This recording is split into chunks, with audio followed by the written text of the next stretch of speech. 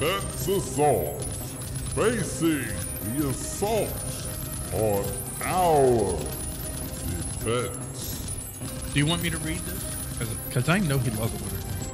Please, I'm ready for this. Okay. I have actually had extra caffeine. Oh, good. To endure the reading, does that help? Let me preempt this by saying Preemptive crickets. So you're like the neocon of crickets. That's wonderful. So this is from SOFREP News. British press freak out. Inept media believes naval 5-inch guns are literally 5-inch guns. A British tabloid made an embarrassing error Friday, writing an hysterical piece that incorrectly reported the Defense Ministry had paid hundreds of millions of pounds, that's dollars to you and I, to buy a 5-inch long gun. We just blew 183 wait. I'm sorry, let me backtrack there. We just blew 183 million quid on a 5-inch gun, but it's a good value for taxpayers, read the outraged headline from The Daily Star. The subheadline also reinforced that the author believed the gun was literally 5 inches, calling it the length of a toothbrush. The only problem? Dimitri, what is the only problem with this story? the problem with the story is that these people are retarded. No. Let's not go there yet. Let's go to the technical problem. I'm sorry. I was judging them horribly. Let's stick to the technical problem, and then we'll judge them. 5 inches is the caliber, not the length. It's the barrel width. Yeah. If 5 inches is essentially a big cannon, big baby boy, very big cannon. That means that the projectile leaving the barrel of that thing is 5 inches across. Yeah. Oh my. So I think that what this story shows is, from my perspective, why it's in this segment, is this isn't unusual. As a matter of fact, when you listen to our segment, you heard a few examples of the media as well as politicians revealing the stupidity of their knowledge of guns. And these are the folks that are the leading edge. These as are far the, as go ahead, sorry. The enlightened who are even though you interrupted me, but that's cool. Now go ahead and interrupt me, and I like it when you interrupt me. Payback.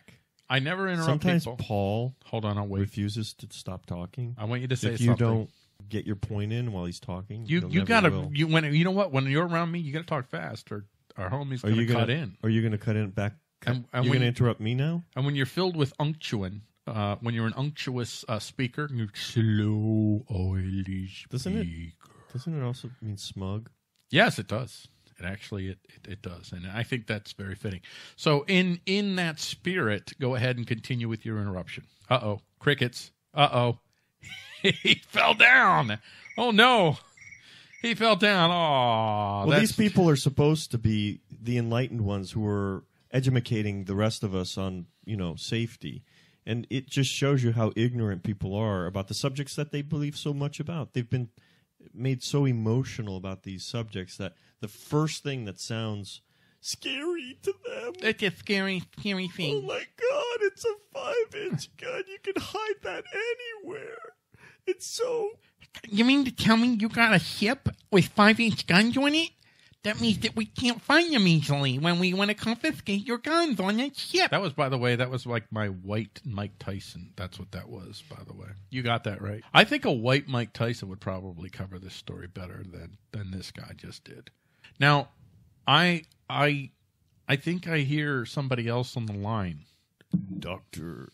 Defense. Dr. Defense. Oh, baby. So, Dr. Defense, are you with us, or am I just hearing things? Oh, yeah. Oh, yeah, it's Dr. Defense. Welcome to the show, Doctor. Baby girl, DD. I'm going to show you more than just 5 inches. Wow. I'm going to show you my cannon. Oh, you got a cannon, Doctor Defense? Yeah. And how long is your cannon? Gun. How long is your 5-inch cannon? Oh, it's big, baby. Is it longer than 5 inches? It's enough to... So what? How are you going to fix this problem? How are you going to intervene and rescue this individual from their gun stupidity, their gun derp? Oh, we need to pay them visits. You know what I'm talking about. No, I don't. I want to know exactly what you're talking about. We're going to pay him a visit. What are you going to do? A meet and greet. Are you going to introduce them to an actual 5-inch cannon so they know what a 5-inch cannon is? Lordy. Because that'd be pretty deep. Well, no pun intended. Paul, this is a family show. Is it? I didn't. Better. Did we decide on this being a family show? I don't remember. Mm-hmm. We got the children's. Well, I told them to make sure the kids are in the room. Oh, yeah. You got it. Wait, did you just say, oh, yeah, when I... This is messed up, dude. Dude, should we cut him off? We should. Dude, you're gone. You're gone. How to cut him off. I know he doesn't really know what he's saying. And honestly, he really doesn't. This is how he speaks. If you knew Dr. Defense, if you asked him, hey, doctor, could you, when you're going to the store, could you get me like a gallon of milk? Oh, yeah, I'm going to get your milk. And, he doesn't, that's just who he is. It's hard to explain. So where we're going with this story is that the bottom line is you have the quote-unquote cultural gatekeepers who really have absolutely no understanding of what guns are. And they are going to impose their beliefs and their values. Ironically enough, they're going to impose them using, what are they going to use? Why are you holding up your finger? I'm pointing at you because I was going to give this to you. I was going to give you this honey line. They're going to impose their views using guns. Well, they can't use guns. Well, no, they're going to use guns. Use. Well, who's going to enforce the rules and the regulations that they want to enforce upon us? Is it going to be our goodwill and our little magic bunny feelings and our warm heart love? Once guns are eliminated, they won't need to use guns to eliminate guns. Well, that's the problem. They actually need guns to eliminate guns. And then once they eliminate guns... No. If everyone just gave up their guns, you wouldn't need guns to get the guns out of the society with guns. How is that? I'm confused. I'm following their logic. I don't okay. So is your point that these... Once they've convinced you... See, they are convinced that they can convince you that your position is flawed. And once you recognize how flawed your position is, you'll happily just... take your $1,000 investment and just give it to them to crush. $1,000 investment? Well, I'm being modest. Dude, I don't call you Mr. High Point for nothing. Come on. Let's be honest. $1,000 investment. This dude never spent $1,000 on a gun. What was that last High Point you got? $250. The 250. He got that 250 gun.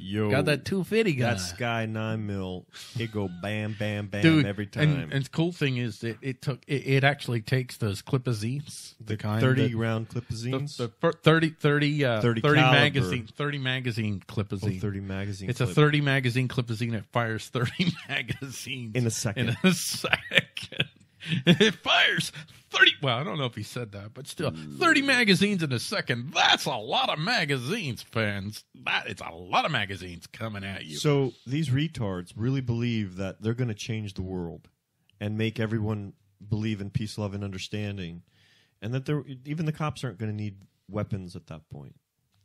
Well, I mean, they have friends that are helping them to spread the joy, which I think it's going to reach a certain amount of people. It's just not going to reach enough. It's even if 60, 70% of the people buy into the whole if you see a gun, go fetal argument, you're still going to have 30% that are going to be well armed and well committed to not turn over their guns. And you've heard about, now I could have made this and really, maybe I should have. I just remembered. I don't know why. This should have been the story. This is about Apple. Have you heard about Apple and what they've done with their magic avatars? What, replacing the emojis? It's an emoji. I'm sorry. So they replaced the gun with a squirt gun. There's no way the people in the top really actually believe that somehow they're contributing to quote unquote gun violence by allowing an emoji that looks like a gun.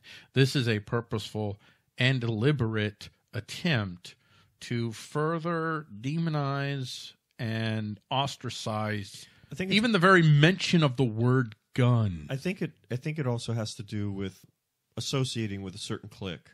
For them, it's like, oh my God, yeah, no, we're part of you. We kind of messed up. We'll put a squirt gun there instead. You know, it could be that the people on top are really doing what I said, or it could be just what you said.